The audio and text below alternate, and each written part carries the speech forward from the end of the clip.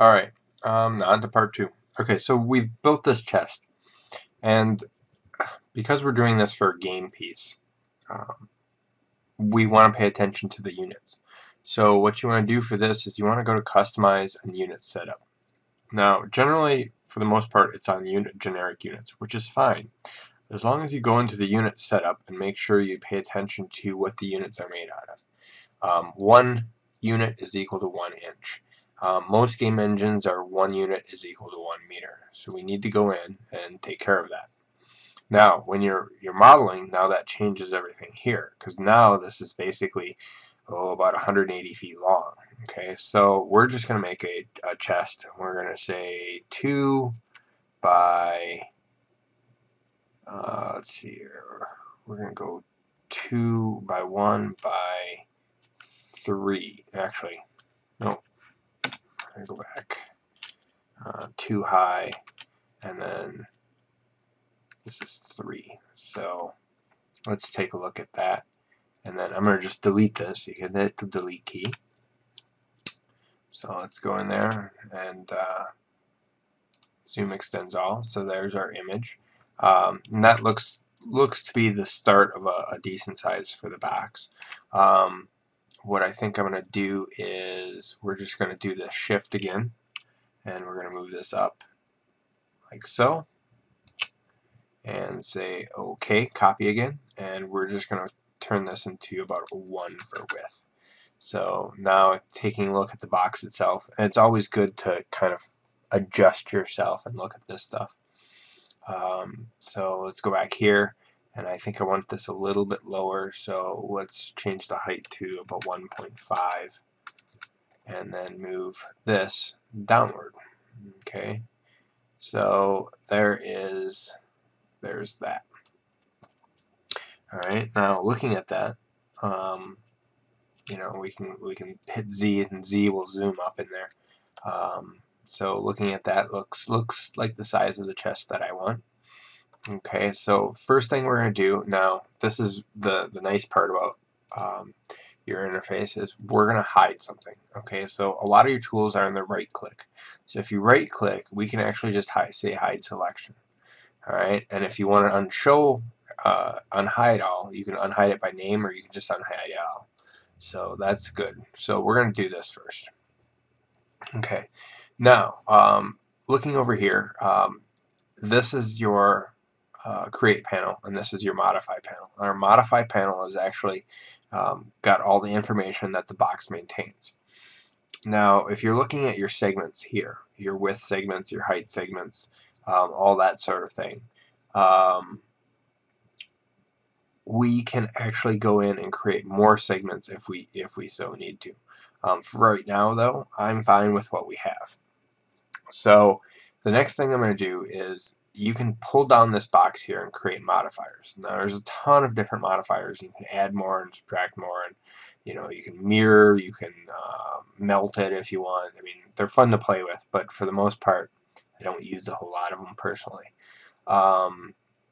They're really nice, like you know, some of the modifiers are really nice, but there's this edit poly modifier which a lot of people use.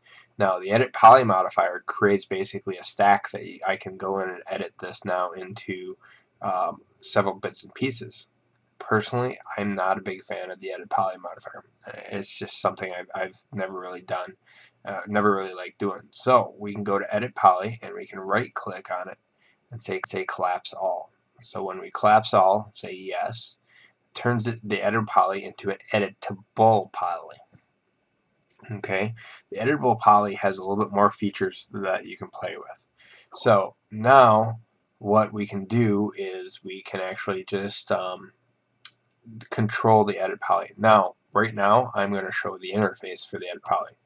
So what you can do is with this edit poly is you can go through vertex, edge, border, polygon, and element.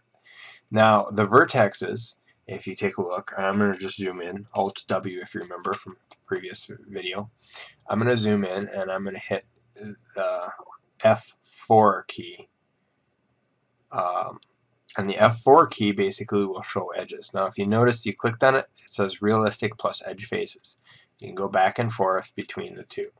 and the edge faces will show you all the polygons in there. So we're going to leave that on, and the vertexes are pretty much these right here. The edges are the points between two vertexes, and the borders are a basic, if I would cut a hole in this, so I've got to show you the polygon first. So I'm going to just go here, and so this is a polygon, and that's basically the surrounding space around the edges. Now if I would hit delete, that creates a box on the inside, and from there I can use border to select the edges. That's all that is.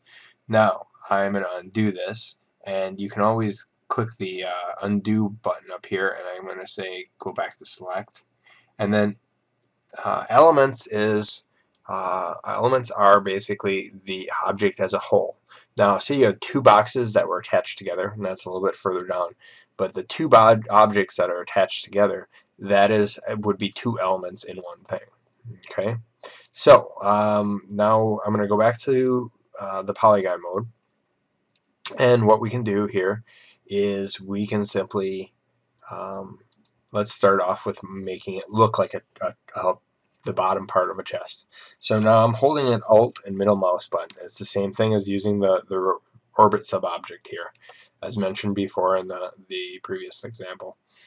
And what I can do is use that, and I can right click, and you see more options here. Okay, a lot of your options are here as well as here. Now to start out with, find your options here and play with them. Okay, the first thing that we want to do is we want to inset. So it's literally just grab this and we can inset. Now because the object is so small, I'm going to undo this, and then there's a box next to inset. You bring up the settings, and then from there you can control how much you inset. So when I move my inset in, I'm going to move it like this, and I'm going to say hit the checkbox, and it's basically created the inset. Now from there I'm going to extrude this downward. Again, I can go in, and you can always click and drag and kind of move up and down. Now if you see here, I move it down, but I don't know how far I moved it down. I could be just above the plane on the bottom side, or I could be just above or on top. This is where your 3-point views come in effect. See, from here I see that I can go down a little bit to make more of this type of style of chest. Okay, so I'm going to click on the polygon, and that's good right where it is.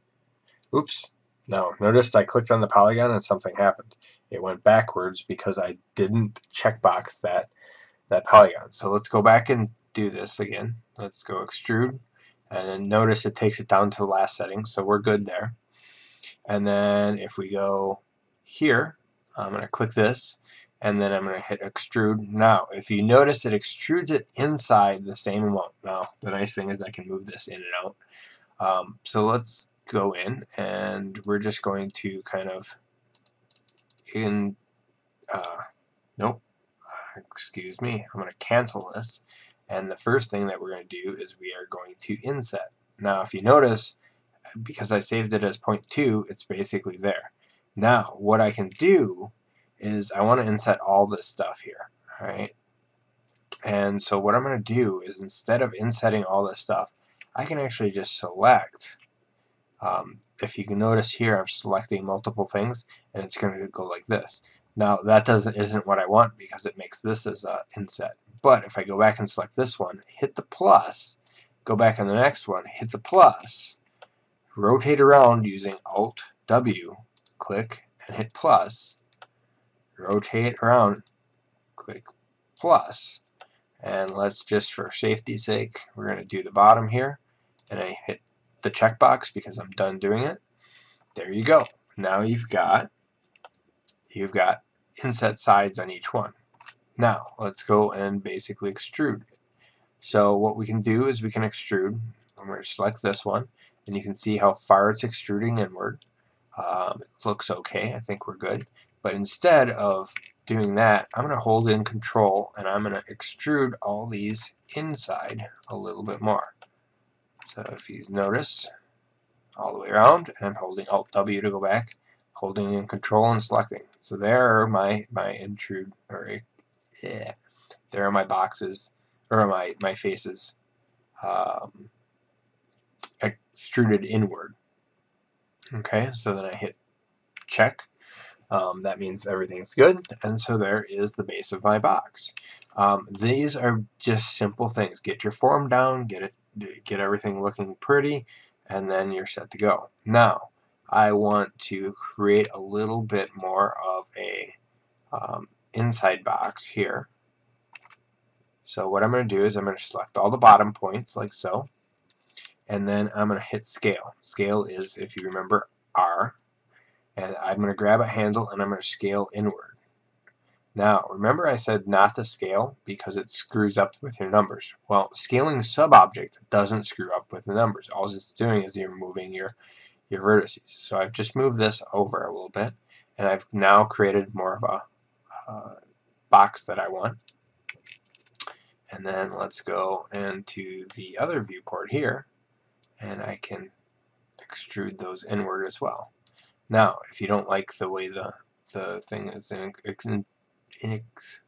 intruded, which is extrude inward,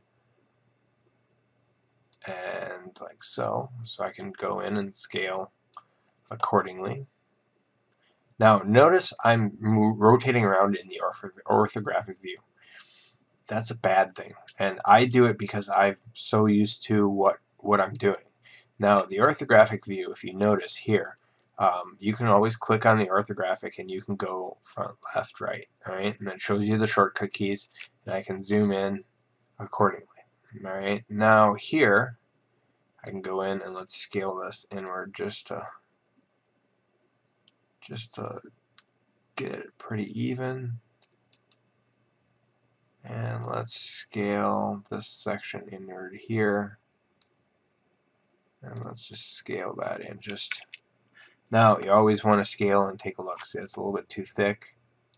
Right click and just kind of play around with it. Okay, so I'm pretty happy with the way this is. So I am essentially, I'm done with this basic box, alright?